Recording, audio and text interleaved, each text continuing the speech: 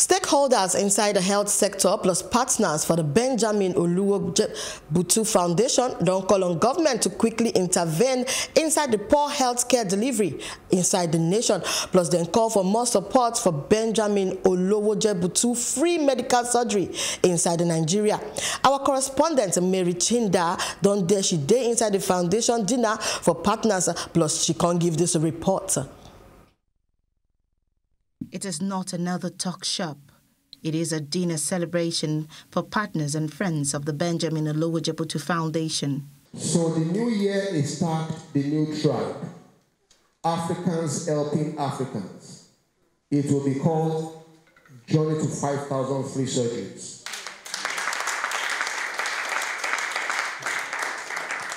We will be having our first out of the shores of Nigeria medical mission in Kuliva in Uganda in 2020. That's Dr. Benjamin Olowojebutu, founder of the Benjamin Olowojebutu Foundation, setting the tone for free medical surgeries for year 2020. The foundation, popularly called the BOF, is now an emerging household name which has partnered with the Lagos State government to offer free medical surgeries to indigent Nigerian women and men in Lagos State. As the foundation recognizes partners in the government and the insurance sector and then to the media, Mr. Kayode Akintami, the MD of Plus TV Africa, is also recognized and given an award. He calls for urgent intervention in the nation's healthcare sector.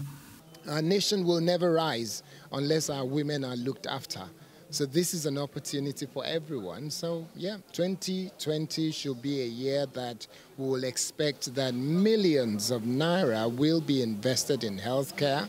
Millions of naira will be donated to help the likes of Benjamin Olowojebutu Foundation. And with that, we'll be on our road towards improving healthcare. As BOF celebrates providing over 1,800 free medical surgeries for 2019, the founder, Dr. Benjamin, warns against the myth of taking local herbs as a cure for fibroid. I'm telling everybody to know that it's important to, when you have symptoms of fibroid, is a doctor you should see, not going to about medicine. They are killing you, taking your money from you.